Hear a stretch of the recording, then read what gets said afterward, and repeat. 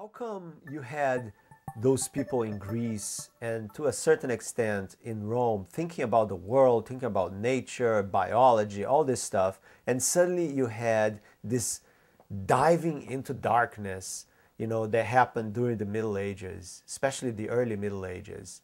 Well, what happened there, and there aren't just one or two explanations. There are quite a few of them, but the most important one, at least to me, is the ascension of the Catholic Church, especially through St. Augustine.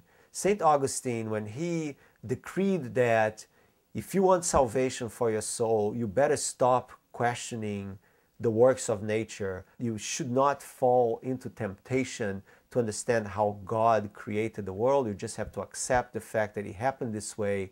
Then he basically stopped the questioning about nature, or he tried to.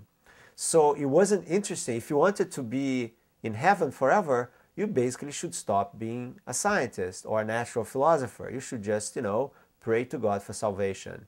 And that idea went through the Middle Ages, and indeed people stopped in the Western world asking these questions. If it weren't for the Arabs, at that time the Muslims were the ones that picked up the Greek texts and the Roman texts, translated it to Arabic and to Hebrew, and started to carry the torch, so to speak.